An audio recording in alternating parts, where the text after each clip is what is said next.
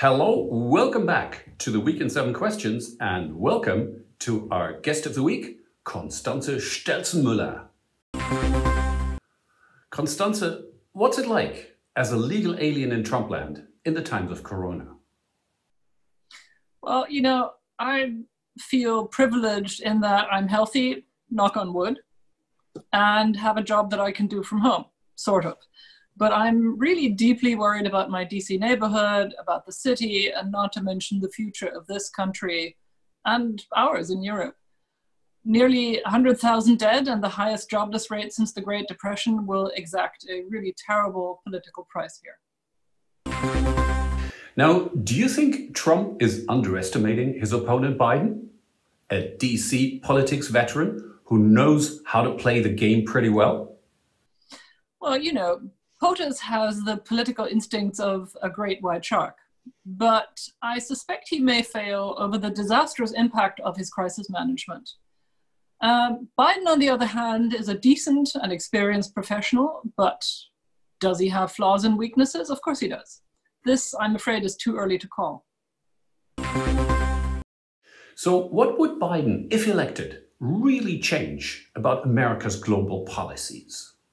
I think Biden would seek greater global cooperation, and I'm pretty sure he would have more respect for allies. But, the next president will inherit a country ravaged by the culture wars and the COVID-19 pandemic, and that will take up most of his bandwidth.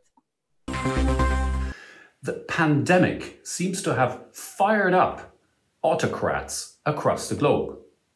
Will they win the day? That's such a Roland question. I think democratic and autocratic governments alike have succeeded or failed on the basis of two things: their competence and their trust. That said, 3 large autocracies are among the worst hit: China, Russia, Brazil. And the populist US president has handed responsibility to the states almost completely. So my answer to your question is no. Now, what does the EU look like from Washington these days? An island of reason, or are we Europeans still in la-la land about the harsh realities of this world? Darling, that's a false binary. But to be serious, it seems to me that much of Europe has woken up to the unique vulnerability of the European project under conditions of great power competition. But acting on that insight together is tough. That said, the last week's news and today's news about the European recovery program does give me a little bit of hope. So does Europe have to choose sides between the US and China? The combination of global interdependence with great power competition means we have challengers and adversaries who are also our suppliers and buyers. That complicates things. And the Trump administration's hostility to the EU is not making things any easier. But, one is a democracy and the other is not.